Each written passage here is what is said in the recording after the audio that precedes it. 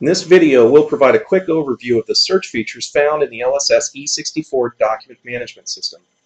What we're looking at here is our document management dashboard.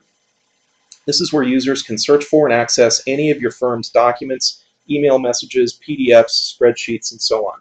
Basically any kind of electronic file. Keep in mind, however, that users can only see and access files that they are authorized to view. The top half of the screen is where you enter search criteria. Basically, this is where you tell the system what you want to see. The bottom half of the screen then lists all of the matching files and documents. Here we see a basic search for all the files associated with a particular client and matter. I'll get back to the search options in just a bit. First, I want to show you some information about the document list. You'll notice that information about each file is listed in this grid. You can sort the grid by clicking on the column headings, like I'm doing here. You can change the width of columns. You can even move columns from one location to another.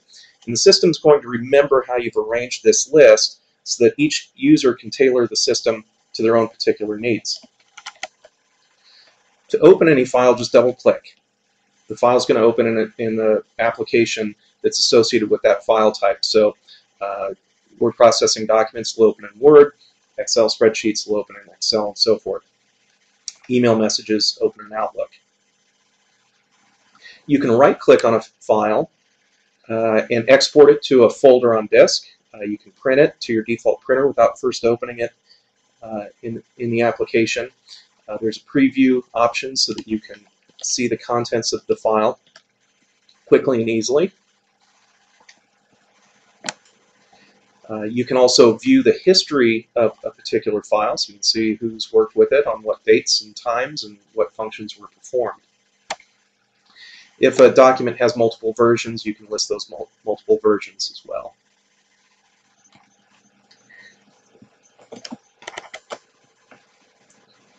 Now let's get back to these search options. I'm going to move this subject line out of the way, because we're looking at some real data here in just a minute. I don't want to give away any client confidential information. Let's clear our search.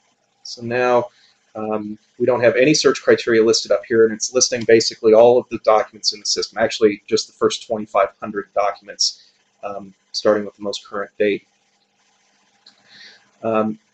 Basically, you can search for any combination of fields you see up here. So let's say we want to list all documents from July 1st through August 1st.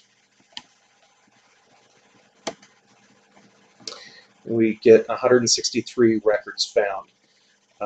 This would be all documents for all people, all clients and matters, because all we've listed was a date range.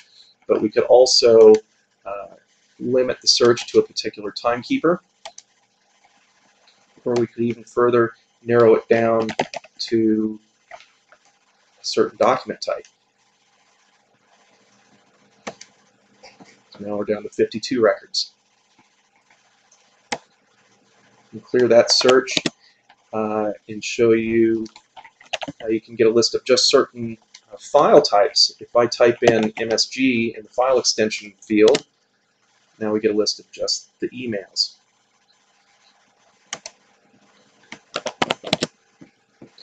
Over on the Content Search tab, you can perform full text searches for words and phrases contained within the documents themselves. So I can search for all documents containing Dave Williams or David Williams. And it found one document containing one of those two, David Williams.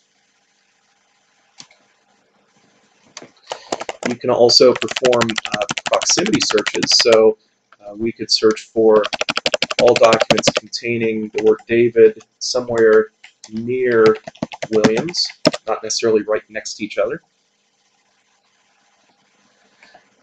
When you do a proximity search, the system is going to sort everything in rank order. So here, this document ranks higher than the rest. That means David Williams appeared very close to each other, whereas these other documents, David and Williams, might have been in completely different locations of the document.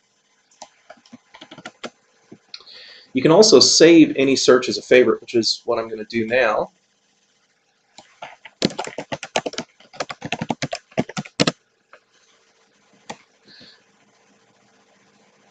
once it's been saved as a favorite, anytime you want to perform that search, you can just pick it from this list right here, click on it, and the search is performed.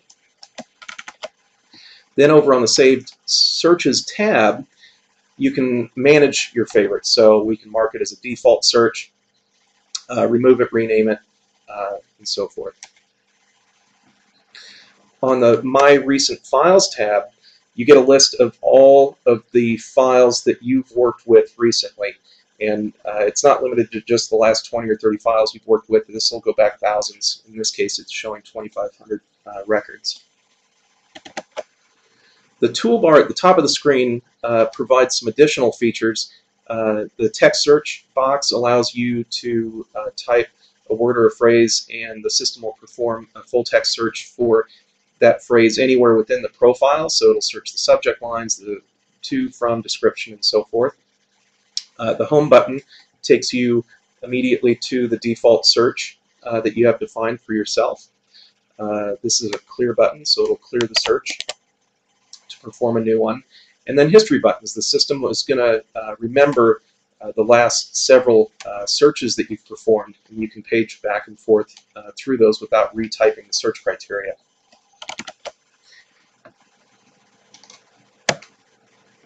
As you can see, the system is very easy to use and extremely helpful when it comes to organizing and accessing electronic files.